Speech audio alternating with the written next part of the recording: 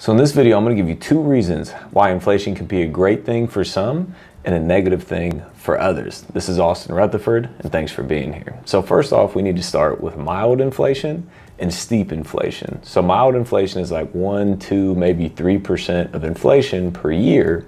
And then steep inflation is like 4 to 10 to 20 to 30% per year of inflation.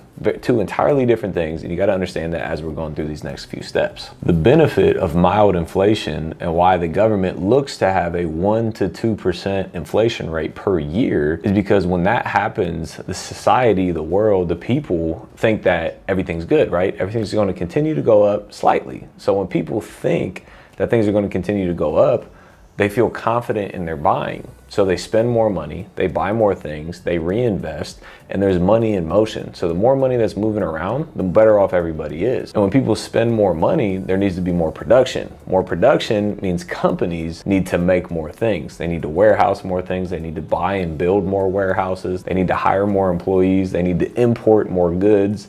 They need to store more materials. They need to do all these things to keep up with the demand for what people want. So if they're selling toys and people are willing to buy toys, they need more. People are selling houses, they're willing to buy houses, you need to build more. If you're selling cars and people are willing to buy cars, you need to build more, which is a good thing because again, money in motion, paying employees, buying materials, money moving around, it helps the employment rate go up because there's more money moving, because people are confident in the market and they continue to buy and spend money. So that is one benefit of mild inflation, is there's confidence in the market because things will continue to go slightly up. So there's confidence that if I buy something today, it will be worth a little bit more in the future, and I'm okay knowing that. And at the same time, mild inflation gets rid of any potential deflation. So what is deflation? Deflation is basically when prices start to fall. So think about this from a consumer's perspective, like you and I. If I see that prices are falling, it might be great at the beginning. I'm like, oh yeah, like I'm buying, like it's on sale, it's on a discount, I'm putting money in. But then if it keeps dropping, then you start questioning and asking yourself like, man, like is this market going to continue to go down? Like it was going up. Like are we in a crash right now? Are we in economic turmoil right now? And you start having those thoughts, which means that you stop spending as much money, you stop having as much confidence in the market, you stop reinvesting into things, you kind of go into like hermit mode. You know, you just kind of hunker down, keep your money tight, hold on to it as tightly as possible. You know, grab some of this here. People are like breaking it, trying to hold on to it, versus when it's an inflationary, people are just throwing money everywhere, right?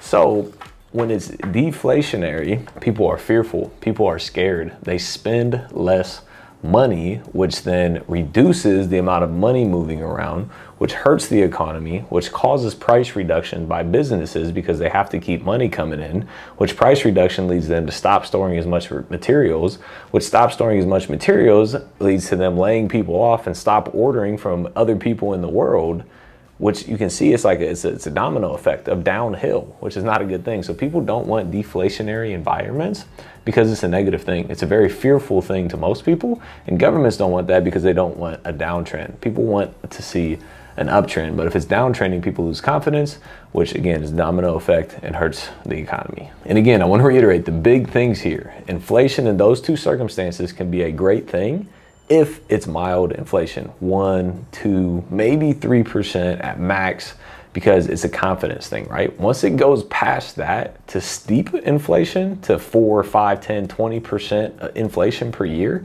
that's when things could potentially turn negative. What we are seeing right now in the US is steep inflation, right? They're saying that inflation is maybe like 5, 6, 7% right now.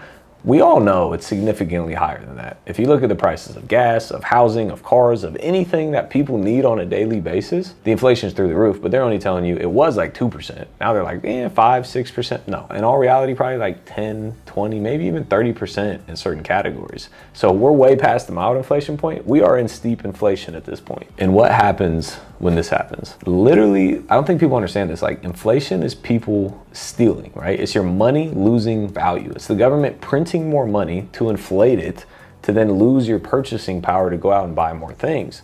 So $1 back in the day, there used to be a $1 menu at Wendy's. There's not anymore. It's like a $1.29 menu because the purchasing power of a dollar has gone down. So let's just take a super quick example. Let's look at the housing prices just in Columbus, Ohio. So if you look at this chart right here, you can see that over 22 years, this chart starts in 2000 to end of 2021, because that's the last data that was reported. So in 21 years, housing prices went from about $120,000 to $260,000. They doubled in 20 years. That's at least 5% a year. So you can see the trend is a little bit lower and then it takes off. Over the last 2 years since COVID, since all this printing of money and inflation, the value of the house has gone up significantly. So the same $120,000 you used to have can no longer buy you a house. Can't even buy you half of a house.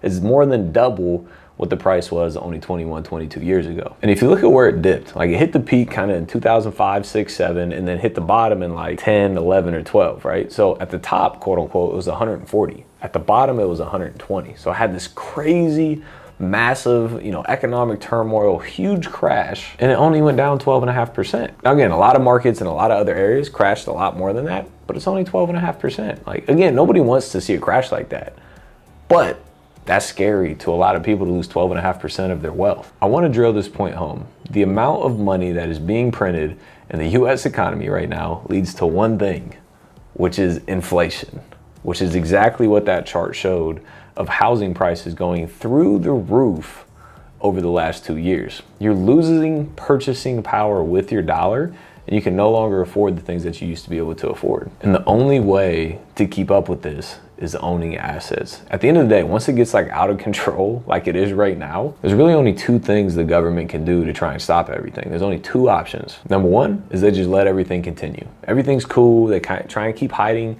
the rate of inflation. And what happens? Things keep going through the roof. Inflation skyrockets 10, 20, 30% a year in inflation. The value of the dollar, keep in mind, the US dollar is like the world currency. So if this continues to happen, it will lose status of the world currency. Which if it loses status of the world currency, the US is not in a good position. You gotta understand this. But that's the first option that they have, is let everything continue, think everything's okay, keep lying to everybody like they've been doing, and then guess what? The US dollar loses reserve currency. So all over the world, people stop using it, which is gonna continue, domino effect, continue to hurt the US dollar. So that's option number one, which is kind of like the smooth, easy route. Nobody's quote unquote the bad guy if they go down that route. And number two is they increase interest rates, which they kind of already started, and they insinuated that they're going to continue to increase interest rates over time. But what happens when you increase interest rates? The purchasing power goes down. The same money that I could buy, the house that I could afford at a 2%, 3% interest rate was $1 million. When it goes up to 5%, now I can only afford a $600,000 house. So my purchasing power as a consumer goes down because interest rates are higher, which this makes things less affordable, right? Now the increase in the interest rate means less money going out in circulation, which means that inflation would theoretically start to come back down. The problem with that is it can lead to a deflationary environment, because if it becomes less affordable for people to borrow money to buy things, they stop spending as much money, they become more fearful, they have to save more money, they don't have more money in motion, which leads back to the same example we started this with, a deflationary environment. People are fearful, they stop spending money, businesses have to lay people off, have to stop producing products, have to stop buying products, as many products, there's obviously still some out there because we need to live, but we're not overly spending, which then will hurt the economy as well and potentially lead to a market crash. We as a country are in a very, very tough spot because we have two options right here, and both of them really don't have a good outcome at this point. And there's really two ways for you to win here. It's owning assets. It's buying assets that increase in value as inflation goes up, like crypto, like stocks, like real estate, which is amazing. And you may be sitting there thinking, real estate, well, that sounds great, but I can't do it because I don't have any money. The beautiful thing about real estate is you don't need your money to do this business. I've been able to build a almost $15 million rental portfolio using other people's money. And I use this secret strategy to allow me to own assets using none of my own money. So don't tell anybody, but if you check that out at the end of this video, check that link, check that video, I'm gonna show you exactly how to do it as well. Or the second option, like Ray Dalio says, move your money out of the deflating currency like the US dollar at this point, and move it into a currency that's growing, maybe like the Chinese yuan. So you may be asking yourself, what am I doing personally? I'm doing a couple things. I'm putting a lot of money into real estate, assets that will continue to go up in value, putting a lot of money into stocks, assets that I think will continue to go up in value, and if the currency gets hurt, I think crypto is a good alternative to that personally, not financial advice, do your own due diligence, and I'm keeping some money in cash. The problem with cash is that I'm losing value every single day because of inflation. So you don't want to keep a ton of cash because it could mean you're losing money, but I am keeping a little bit of cash for peace of mind. So if things do go crazy, I do have some liquidity, some money to be able to still live on and not sweat everything going on around me. So let me know what your thoughts are on inflation, what you're doing with your money currently. Comment below, let me know. While you're down there, make sure you smash that like button for the YouTube algorithm. It'd be greatly, greatly appreciated. And hit that subscribe and notification bell so you can get all this content going forward. As always, appreciate you being here. We'll see you on the next one.